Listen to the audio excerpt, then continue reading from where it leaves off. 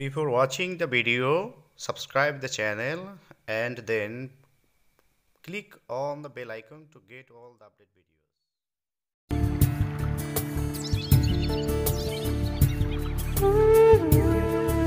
Hello, welcome to English Hospital. How are you, everybody? I think all of you are well. I hope like that. So, as like my previous lecture, today I am in front of you with another lecture. And in my previous lecture, I discussed about the rules of transformation of sentence. But today, I'll show you a new technique, and that is how to apply those rules to change any sentence.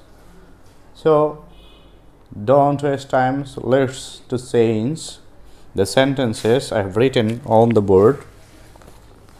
At first, I have taken Dhaka board 2017 board question.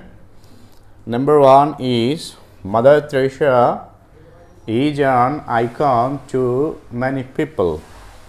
Mother Teresa অনেক মানুষের কাছেই একজন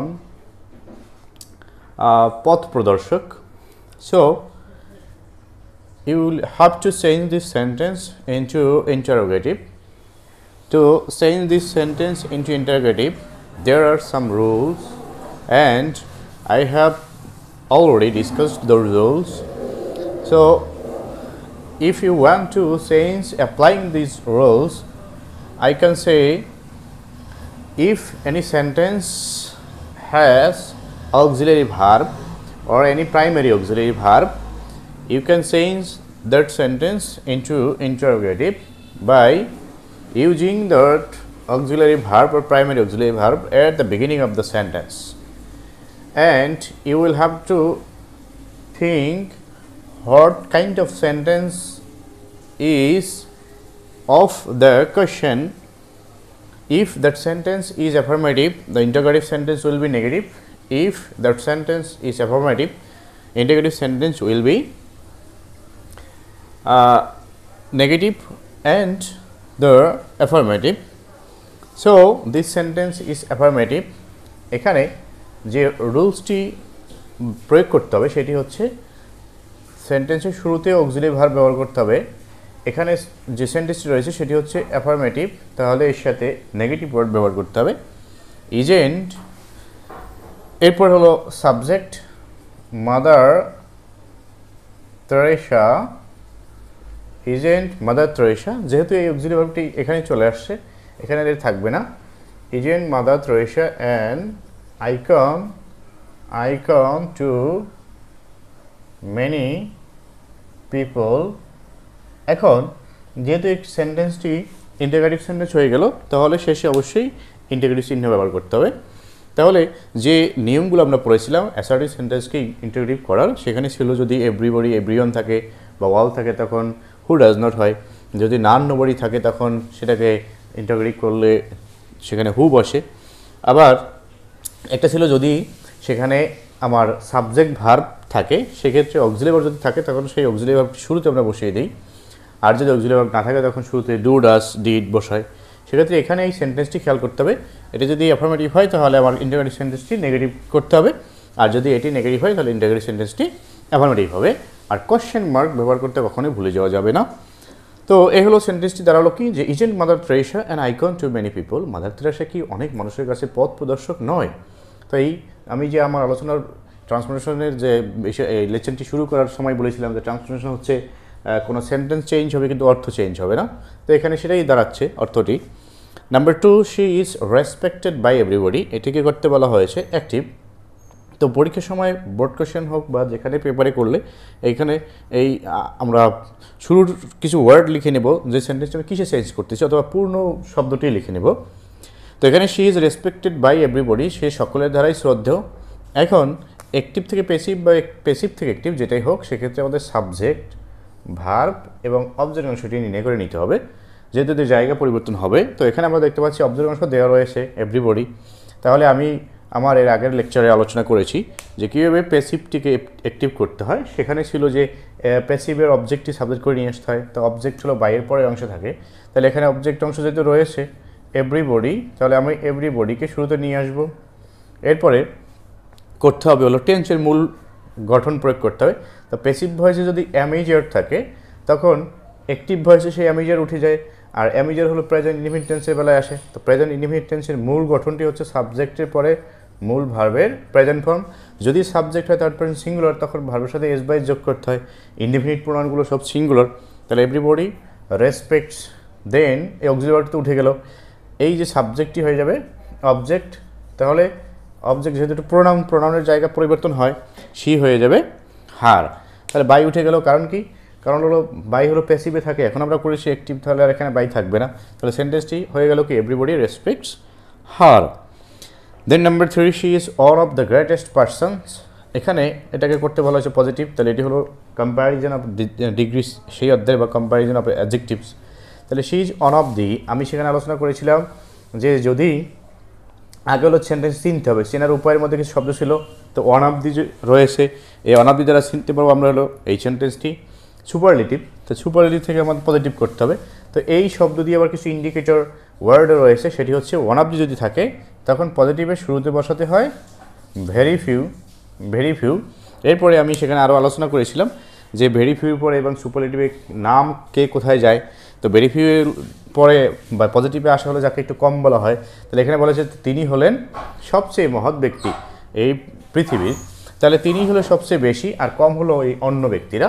তাহলে কম যে তারা এখানে আসবে, very pure পরে প্লুরাল নাম আসে, প্লুরাল নাম এখানে দেওয়া আসে ভেরি ফিউ পারসনস। দেন ভার্ব, এখানে হলো সিঙ্গুলার ভার্ব ছিল কারণ সিঙ্গুলার সাবজেক্ট ছিল, এখন সিঙ্গুলার নয়, এখন প্লুরাল আসছে, তাহলে এখানে ভার্বটিও প্লুরাল হয়ে যাবে। তাহলে ভেরি ফিউ পারসনস আর দেন হলো সো অথবা অ্যাস। তাহলে এখানে যেহেতু এটি ভেরি ফিউর সময় অ্যাস ব্যবহার করা হয়, নো আদারের সময় ব্যবহার করা হয় সো, তাহলে ভেরি ফিউ পারসনস আর অ্যাস, অ্যাজের পরে আসবে হলো অ্যাডজেক্টিভের পজিটিভ ফর্ম। তাহলে গ্রেটেস্ট, গ্রেটেস্টের পজিটিভ ফর্ম হচ্ছে গ্রেট। দেন আবার অ্যাস ব্যবহার করতে হয়, তাহলে অ্যাডজেক্টিভের প্রথম এই পূর্বে এবং পরে হলো দুইবার অ্যাস বা সো ব্যবহার করা হয়। তারপরে আসবে যে কথাটি, সেটি হচ্ছে যাকে বেশি বলা হলো, তাহলে বেশি বলা হলো কাকে? শি। তাহলে শি ব্যবহার করা হলো শেষে, এখানে এক্সটেনশন কিছু নেই। ইন দ্য ওয়ার্ল্ড আর থাকলে সেটা আমরা এখানে ব্যবহার করতাম, এক্সটেনশনটি শেষে ব্যবহার করা যায়, শুরুতে ব্যবহার করা যায়, আবার এখানে এই নামের সাথে ব্যবহার করা যায়। তাহলে দাঁড়ালো কি যে very few persons R as great as she, এটা হলো পজিটিভ। তাহলে ভেরি ফিউ কেন আসছে? এই যে ওয়ান অফ দি থাকলে আমরা জানি সেখানে ভেরি ফিউ ব্যবহার করতে হয়, ভেরি ফিউর পরে নাউনও প্লুরাল হয়, ভার্বও প্লুরাল হয়, এটা হচ্ছে সেই নিয়মটি। She is very kind to the needy and the ill faded, যে তিনি খুব যারা অভাবী এবং হতবাগাত তাদের প্রতি খুবই দয়ালু। এটাকে নেগেটিভ করতে বলা হয়েছে। তা নেগেটিভ করতে যদি বলা হয় সেখানে আমাদের নেগেটিভ কিছু নিয়ম আমরা পড়েছিলাম। যদি মাস থাকে তাহলে ক্যানট বাট ক্যানট হেল্প লিখি, অনলি অথবা অ্যালোন থাকলে সেখানে none but nothing but not more দেন এগুলো ব্যবহার করি। অ্যাজ সুন অ্যাজ থাকলে নো সুন হ্যাড ব্যবহার করতে হয়, অলওয়েজ থাকলে নেভার। তো এই যে কথাবার্তা ছিল সেগুলো এখানে কোনোটাই নেই। তাহলে এখানে রয়েছে হলো অক্সিলারি ভার্ব যদি থাকে, সাবজেক্ট ভার্ব দেন বাকি অংশ যদি থাকে, এরকম যদি থাকে সেটাকে আমরা একটা নিয়ম পড়েছিলাম। তাহলে অক্সিলারি ভার্বের পরে নেগেটিভ শব্দ বসাতে হবে, আর নেগেটিভ শব্দ যখন বসাবো তখন পরের শব্দটি বিপরীত শব্দ লিখতে হবে। তাহলে নেগেটিভ করলে ভেরি এর ক্ষেত্রে কি বসে? At all. She isn't at all, এই শব্দটি বিপরীত শব্দ। কাইন্ডটির বিপরীত শব্দ হলো আনকাইন্ড। এই বিপরীত শব্দগুলো পড়তে হবে। আমি আমার নিয়ম পড়ানোর রুলসগুলো লিখে দেওয়ার সময় বলেছিলাম যে কিছু শব্দের অ্যান্টোনিমস অ্যান্ড সিনোনিমস এগুলো জানতে হবে। তাহলে she isn't at all unkind, আর কোনো চেঞ্জ নেই, to the needy and the ill-fated, to the needy and the ill-fated। তাহলে হলো কি যে কোন সূত্রের মধ্যে আমরা পড়বে, এই সূত্রগুলো আমাদের হলো একেবারে মাথার মধ্যে রাখতে হবে। যেমন আমি এখানে দেখেই বুঝতে পেরেছি যে এখানে ওয়ানলি অ্যালং ওইগুলোর ওই সূত্রে পড়ছে না, মাস্টের মধ্যে পড়ছে না। তারপরে এভরি এরপরে যদি প্রোনাউন থাকে তখন দেয়ার ইজ নো হয়, নাউন থাকলে কীরকম হয়, তো সেই সূত্রে কোথাও পড়ছে না। তখন এখানে কোন সূত্রে পড়বে? তাহলে আমার যেহেতু জানা আছে আমি সেই সূত্র এখানে অ্যাপ্লাই করতে পারছি যে যদি সাবজেক্ট ভার্ব থাকে তখন কি করতে হয়? সাবজেক্টের পরে অক্সিলারি ভার্বের পরে নেগেটিভ শব্দ তারপরে শব্দ বিপরীত বসাতে হয়। তাহলে এখানে শি ইজেন্ট ভেরি কাইন্ড, এর বিপরীত শব্দ ভেরির স্থানে হলো অ্যাটল বসে, আবার অ্যাটলের স্থানে অ্যাফার্মেটিভে আসলে তখন ভেরি বসবে, আর কাইন্ডের বিপরীত শব্দ হলো আনকাইন্ড। এভাবে এই সেন্টেন্সগুলো মধ্যে আমাদের সূত্র প্রয়োগ করতে হবে। তো এই আমরা 4টি দেখলাম। নাও number 5, she believes that charity is a great virtue. তিনি বিশ্বাস করেন যে দানশীলতা হলো একটি মহৎ গুণ। তো এটিকে কম্পাউন্ড করতে বলা হয়েছে। তো যে সেন্টেন্সটি এখানে দেওয়া আছে সেটি হচ্ছে কমপ্লেক্স সেন্টেন্স, কারণ এখানে দুপাশে দুটো অংশ রয়েছে, এখানেও একটি ফাইনিট ভার্ব আছে, এখানেও একটি ফাইনিট ভার্ব আছে, মাঝখানে there is a conjunction, that conjunction is subordinate conjunction. So this is complex sentence. এটিকে আমাদের কম্পাউন্ড করলে, যদি এখানে যেহেতু মাঝখানে কনজাংশন রয়েছে দ্যাট, তাহলে কম্পাউন্ড এই কনজাংশন হবে অ্যান্ড। তো যে আমি চেনার উপায়ে যে একটি তালিকা দিয়েছিলাম সেখানে রয়েছে এই বিষয়গুলো। তো এখানে অ্যান্ড যদি হয় তাহলে দাঁড়াবে যে she believes and charity is a great virtue, এগুলো একটি কথা। তবে এই সেন্টেন্সটির সৌন্দর্যের জন্য, একটু মাধুর্যতার জন্য যদি আমরা দ্বিতীয় অংশটি প্রথমে নিয়ে লিখি, তাহলে এটির একটু এখানে কাব্যিক বা ল্যাঙ্গুয়েজগত একটু সৌন্দর্য বৃদ্ধি পায়। সেটি হচ্ছে charity is a great virtue and দিলাম, দেন দ্বিতীয় অংশে সাবজেক্ট শি বিলিভস, তিনি বিশ্বাস করেন যে দানশীলতা হলো একটি মহৎ গুণ এবং তিনি বিশ্বাস করেন, সেটা বিশ্বাস করেন। এখানে আর একটু অর্থ সম্পূর্ণ করার জন্য এখন মনে হতে পারে যে কনজাংশন তাহলে তো রয়ে গেল, কিন্তু এখানে এটি কনজাংশন নয়, এটি এখানে অবজেক্ট হিসেবে ব্যবহৃত হচ্ছে। এটি হলো একটি, যেটাকে আমরা বলি প্রোনাউন, হ্যাঁ, এই ডিমনস্ট্রেটিভ প্রোনাউন। এটা দিয়ে কাছের এবং দূরের জিনিস নির্দেশ করতেছে, যে এই দ্যাট দিয়ে নির্দেশ করতেছে হলো, এই দ্যাট ব্যবহৃত হচ্ছে বা এটা ইন্ডিকেট করতেছে চ্যারিটিকে, যে তিনি বিশ্বাস করেন যে দানশীলতা একটি মহৎ গুণ, আবার যে তিনি বিশ্বাস করেন এটা হলো যে দানশীলতা একটি মহৎ গুণ এবং তিনি সেটা বিশ্বাস করেন, এই সেটা বলতে হলো চ্যারিটি। তো এটা হলো এই সেন্টেন্সের ভাষাগত সৌন্দর্য রক্ষার জন্য দ্বিতীয় অংশটি প্রথমে এনে লিখলাম, কিন্তু আমার যে কাজ আসল সেটা হলো কমপ্লেক্স থেকে কম্পাউন্ড করলে শুধু কনজাংশন চেঞ্জ করলেই হয়, বাকি সব ঠিক থেকে যায়, সেটি আমি করেছি এখানে। দেন নাম্বার 6, অ্যাকচুয়ালি মাদার তেরেসা ওয়াজ আ Nobel hearted person. Mother Teresa সত্যিকার অর্থেই বা সত্যি ছিলেন একজন মহৎ হৃদয়ের ব্যক্তি। তো এটাকে কমপ্লেক্স করতে বলা হয়েছে। তো এখানে অ্যাকচুয়ালি রয়েছে, অ্যাকচুয়ালি আমি ওভাবে রেখে দিলাম দিস ইজ অ্যান অ্যাডভার্ব সেন্টেন্সের ক্ষেত্রে অর্থের ক্ষেত্রে কোনো পার্থক্য করে না। তো এখানে অ্যাকচুয়ালি এরপরে আমি আসি যে কি হবে এখানে, সেটা হচ্ছে সাবজেক্ট ভার্ব রয়েছে, এখানে অবজেক্ট অংশে যে ব্যক্তি বোঝাচ্ছে, আবার সেই ব্যক্তির পূর্বে অ্যাডজেক্টিভ রয়েছে। তাহলে আমি যে একটি স্ট্রাকচার শেষে লিখে দিয়েছিলাম সেখানে ছিল যে যদি সাবজেক্ট ভার্ব অবজেক্ট ব্যক্তি বোঝায় এবং সেই ব্যক্তির পূর্বে যদি অ্যাডজেক্টিভ থাকে, তখন হু মানে রিলেটিভ প্রোনাউন দিয়ে এগুলোকে কমপ্লেক্স করতে হবে। তাহলে আমি যদি সেই নিয়মে করি, তাহলে অ্যাকচুয়ালি মাদার এখানে তেরেসা, অ্যাকচুয়ালি মাদার তেরেসা ওয়াজ, সেক্ষেত্রে আমাদের কী কথা ছিল যে প্রথমে সাবজেক্ট হবে তারপরে ভার্ব, এরপরে হলো সেই যে অবজেক্ট সেটি আসবে এবং অ্যাডজেক্টিভটি চলে যাবে দ্বিতীয় অংশে। তাহলে যেহেতু আর্টিকেল রয়েছে, তাহলে আর্টিকেলটি থাকবে হলো এই অবজেক্টের সাথে। ওয়াজ আ পারসন, যেহেতু এটা হলো ব্যক্তি, তাহলে হু। Actually mother Teresa was a person who. এখন এখানে কোনো নন ফাইনিট ভার্ব নেই, যেখানে নন ফাইনিট ভার্ব না থাকে সেখানে বি ভার্ব ব্যবহার করতে হয়। তাহলে বি ভার্ব এখানে আমি যে ওয়াজার, যেহেতু এখানে পাস্ট টেন্স রয়েছে এখানে পাস্ট টেন্স হবে, তাহলে এই হু দিয়ে নির্দেশ করতেছে এই পার্সনকে সিঙ্গুলার, এই জন্য এখানে ভার্বও সিঙ্গুলার হবে। আমরা জানি রিলেটিভ প্রোনাউনের পরে যে ভার্ব বসে, সেই ভার্ব সর্বদা এই রিলেটিভ প্রোনাউনের পূর্বে যে নাউন প্রোনাউন থাকে সেই নাউন প্রোনাউনের নাম্বার ও পার্সন অনুসারে বসে। তাহলে এখানে যে নাউনটি রয়েছে সেটা হলো পার্সন সিঙ্গুলার, এই জন্য এখানে সিঙ্গুলার ভার্ব বসবে। Mother Teresa was a person who ওয়াজ, দেন হলো অ্যাডজেক্টিভ শব্দটি নোবেল হার্টেড, হু ওয়াজ নোবেল হার্টেড। তাহলে এটার অর্থ দাঁড়ালো যে সত্যি মাদার তেরেসা ছিল এমন একজন ব্যক্তি যিনি ছিলেন মহৎ হৃদয়ের বান, এই হলো দাঁড়ান সেটি। তাহলে আমি যে নিয়মটি লিখে দিয়েছিলাম সেই নিয়মের আমি এখানে দেখাতে চাচ্ছি সেটাই যে আমি যে নিয়মগুলো লিখে দিয়েছি বা আমি যে নিয়ম সম্পর্কে ইতিপূর্বে ভিডিওতে আলোচনা করেছি সেই নিয়মগুলো দিয়ে এখানে বোর্ড কোশ্চেন সম্পূর্ণরূপে সলভ করা যায় কি না এটাই আমার দেখানোর আজকে এই বোর্ড কোশ্চেন নিয়ে আলোচনার উদ্দেশ্য। দেন number 7, mother Teresa was a very passionate women. Mother Teresa ছিল খুবই একজন মানবপ্রেমী নারী। তাহলে এখানে কি রয়েছে করতে বলা হয়েছে এটাকে এক্সক্লামেটরি সেন্টেন্স। তাহলে এক্সক্লামেটরি সেন্টেন্স করতে হলে কি করতে হয়, যদি এখানে এরকম আর্টিকেল দিয়ে উল্লেখ করা থাকে, আমি আলোচনা করেছিলাম আর্টিকেল দিয়ে উল্লেখ করা থাকলে এক্সক্লামেটরি সেন্টেন্সটি হোয়াট দিয়ে শুরু করতে হয়। হোয়াটের পরে আর্টিকেল শব্দটি বসে, হট এ, দেন এই যে ভেরি বা গ্রেট থাকে সেটি বাদ দিতে হয়, হট এ, এরপর হলো অ্যাডজেক্টিভ শব্দটি, এখানে প্যাশনেট হলো অ্যাডজেক্টিভ, হট এ প্যাশনেট, দেন এই অ্যাডজেক্টিভের পরে যে নাউনটি থাকলে সেটি বসাতে হয়, না থাকলে সেখানে কিছু বসে না। হট আ প্যাশনেট উইমেন, দেন হলো সাবজেক্ট, সাবজেক্টটি হলো এখানে মাদার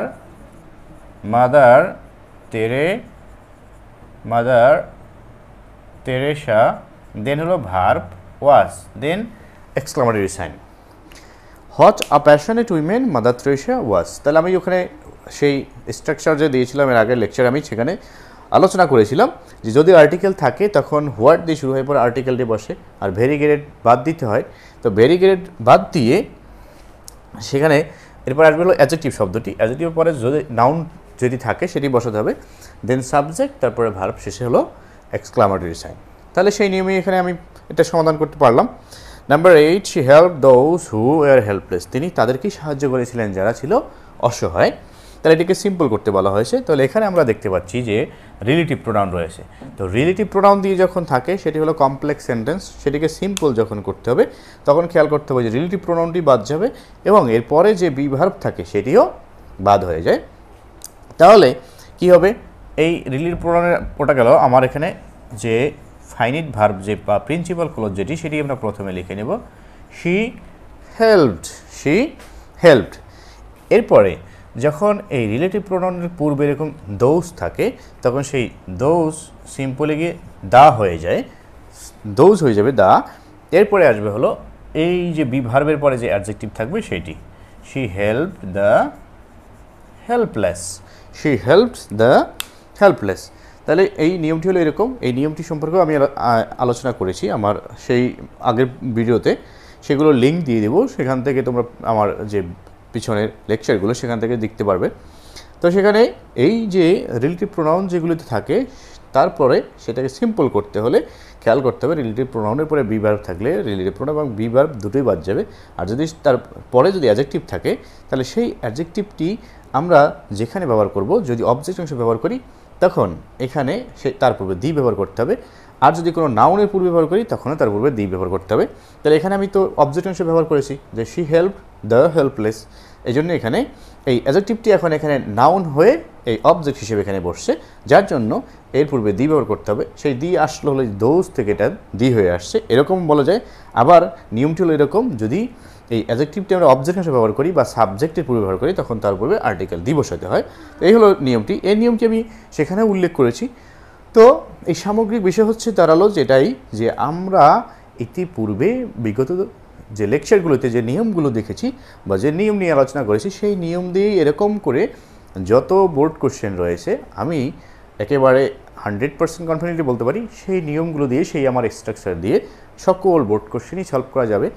আর আমি আশা করি তোমরাও এগুলো নিয়ে প্র্যাকটিস করবে। প্র্যাকটিস করে যদি কোথাও কোনো সমস্যায় পড়ে থাকো কেউ, তাহলে অবশ্যই আমার কমেন্ট বক্সে জানাবে, আমি সেখান থেকে তোমাদের সমাধান করে দেওয়ার চেষ্টা করব। তাহলে আমি তোমাদের সকলের উজ্জ্বল ভবিষ্যৎ কামনা করছি। আমি আজকে আর আমার লেকচার দীর্ঘায়িত করব না, তোমাদের সকলের দীর্ঘায়ু কামনা করছি। Thanks for watching, thanks to all.